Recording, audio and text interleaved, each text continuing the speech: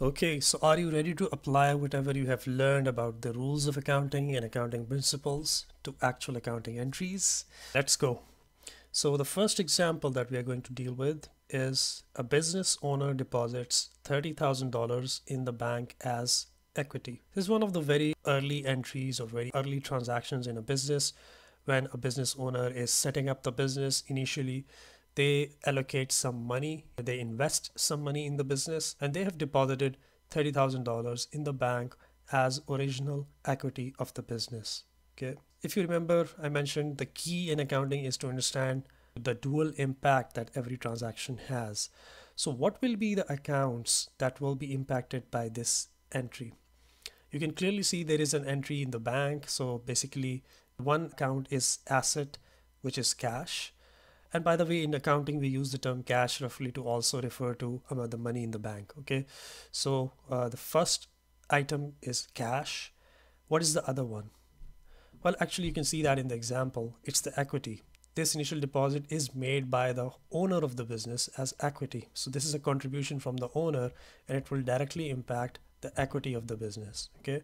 So we have cash on one side, we have owner's equity on the other side. What is happening to cash in this case? Is it increasing or decreasing? Well, because the amount is being deposited, it is increasing. So cash is increasing. What is happening to owner's equity? Is it increasing or decreasing? Well, for the business, it is also increasing because the business had no equity or there was no business. And with this deposit, the business now has equity. So from $0 to $30,000, there is an increase in equity. What is the nature of the cash account? Is it an asset, liability, equity, income, and expense? By now, I'm sure you know cash is an asset.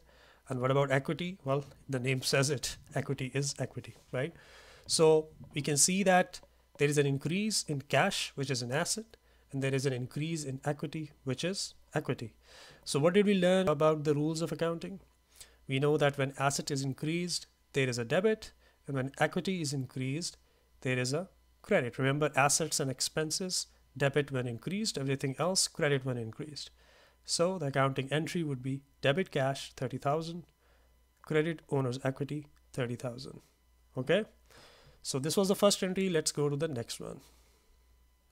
Okay, the company buys furniture by paying $10,000 cash. Okay, what are the accounts here? You can see that, you can always see that in the example or the statement itself, right? So cash is one, but what is the other one? Furniture, right? So we have furniture and cash. What is happening to the furniture? Of course, there is an increase because the company purchased furniture, so company has more of furniture by an amount of $10,000. So there is an increase. What about cash? Well, this time the cash is being paid out. Remember, in the previous example, the business owner was paying cash into the business bank account, so that's why there was an increase. But in this case, the company is paying cash, so there is a decrease in cash. Okay, what is the nature of furniture? It's an asset. What's the nature of cash? It's an asset. So we have an increase in asset, but we also have a decrease in asset. What we learned from the rules of debit and credit: asset increase is debit, asset decrease is credit. So the accounting entry will be debit furniture 10,000, credit cash 10,000. You see how the rules are applying, and there is no exception. Let's move on to the next one. The company now buys furniture on credit for $10,000. So the company buys additional furniture. They already purchased for 10,000 and they purchase additional furniture for 10,000, but this time they did not pay cash. They actually purchased it for credit, which means they have some time before which they need to make the payment, right? So it's just furniture coming in, but what is going out? Well, at this point, nothing is going out, but there is now a contractual obligation. There's now a liability for the company.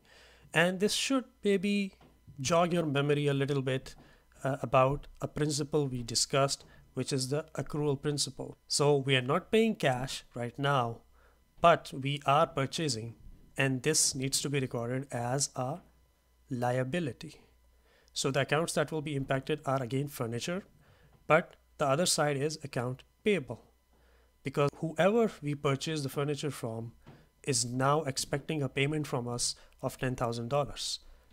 Okay, so the transaction has already happened. The event that led to that $10,000 of amount due has already happened. And what we learned in the definition of liability is a past event resulting in an obligation to pay. So the event has taken place, we have purchased the furniture. This has also resulted in a liability, which is account payable, although we're still not paying cash yet. So what happens to furniture in this case? Of course, there's an increase. What happens to liability or account payable? There is also an increase. And we know when asset increases, there is a debit, but when liability increases, there is a credit. You see how every time there is always a debit and always a credit. So entry would be debit furniture 10,000, credit accounts payable 10,000. Let's go to the next example. The company now settles the amount payable for furniture. Okay, so naturally we recorded the liability last time. Now the company has to settle that amount. So there will be another entry at this point. This is a financial transaction. So what are the accounts now being impacted? Well, first there will be the account payable that we recorded previously, that $10,000 that was a credit to the account payable. Now it will be reversed. Okay, so account payable, and the other side of the entry is of course cash, because now we are paying out the money. Okay, so account payable is now decreasing because in the last entry it increased. Now we are settling it, so it's going back to zero, so it's decreasing. And cash is also decreasing because now we are paying the $10,000. So we know account payable is a liability, cash is an asset. Liability decreasing is a debit, and asset decreasing is a credit. Remember the rules of debit and credit? So the entry would be account payable debit by 10,000 and cash credit by 10,000. Let's look at another example.